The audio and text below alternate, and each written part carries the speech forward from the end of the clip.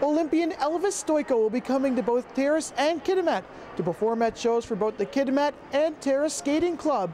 And both of the organizers say that they're excited to be able to have an Olympian come to the Northwest.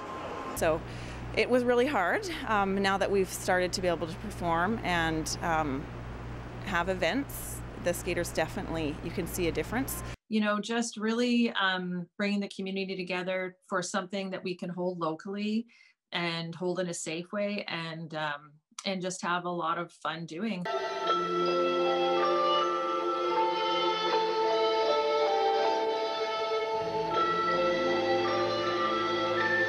Some skaters have been so inspired that they're even taking on a number that Stojko performed in Lillehammer.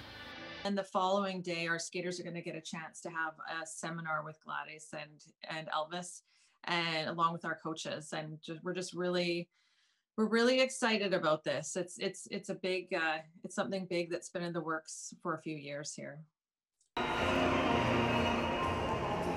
Both clubs say this event has been in the wings for quite some time. 3 years ago, we had Patrick Chan come as our guest skater, which was huge and inspiring and was well welcomed by the community and all the skaters. So after that show, our previous director of skating, Jennifer Keeney, got together with the Kitimat director of skating, Cynthia Medeiros, and they got Elvis. And they had it all set up for a show last year, but since COVID hit, we kind of had to put it on the back burner and just wait and see. And as of right now, it's only half capacity.